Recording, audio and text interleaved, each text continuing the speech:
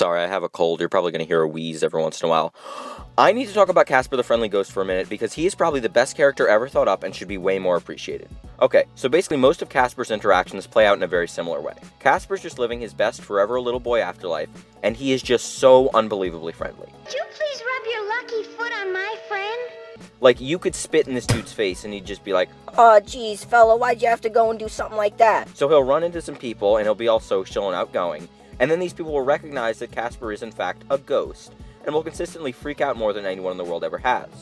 A ghost!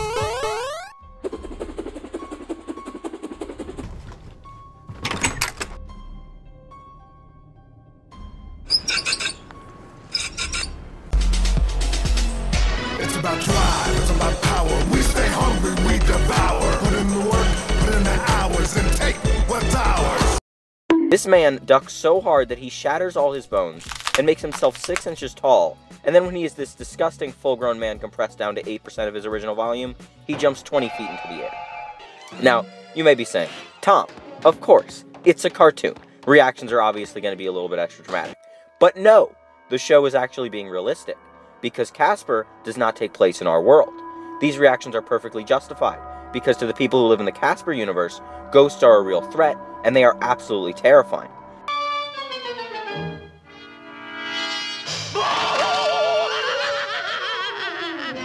Hey fellas, there's good booze today.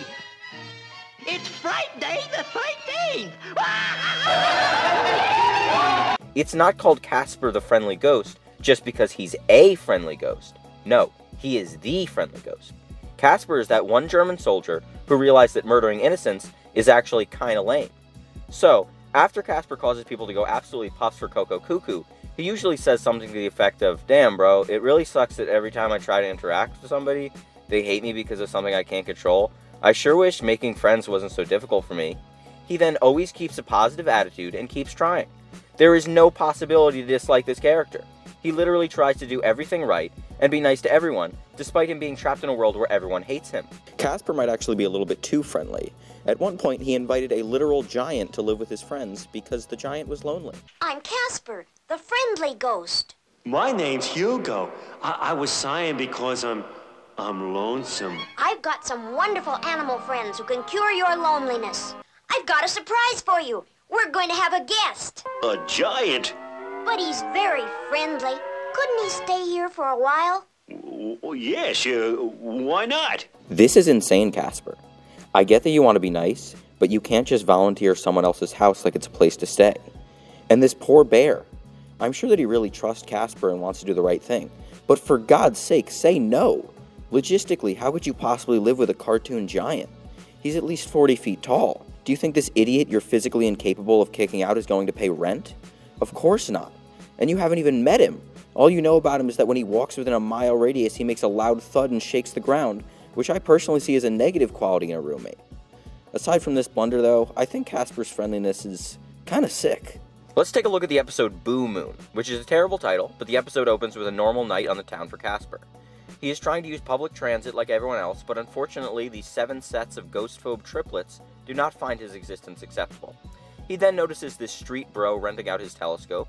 Of course, this man is not having any of it because Casper is, the least threatening thing imaginable, a 2-foot-tall dead child. Luckily, the man leaves his telescope accessible so Casper can still use it.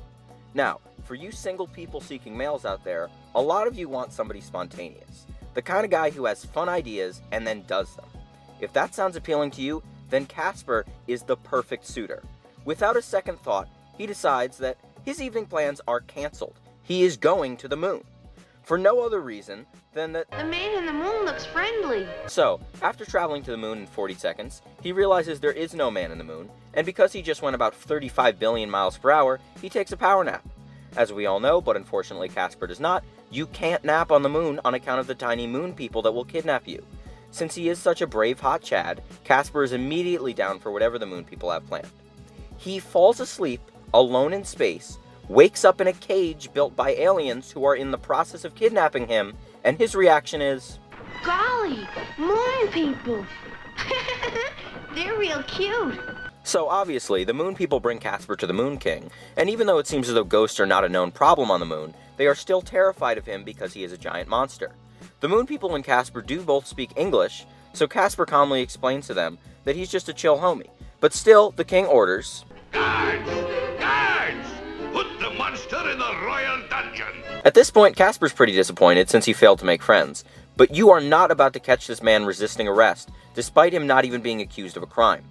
Even though he can phase through objects, Casper is just going to let himself be imprisoned for the rest of his eternal life, because the Moon government says so. However, he is not imprisoned because... The tree men are attacking! The tree men are attacking!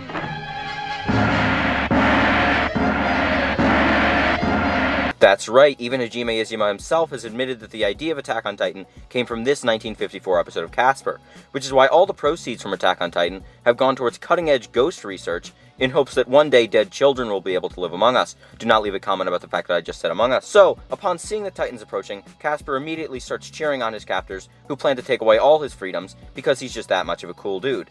And it is pretty easy to root for the Moon Team, since at first they are doing a great job of burning the Ops to death.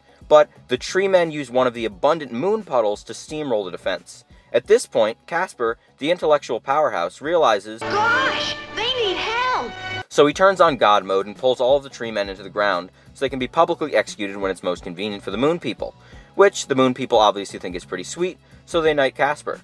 It also helps that at this point they realize he could easily kill any of them, as he could just about anyone, because Casper is a strong, friendly, independent ghost boy who we should all look up to for his incredible restraint. Please share, subscribe, and leave a negative comment down below. I'm going to be trying to upload something about once a week from now on.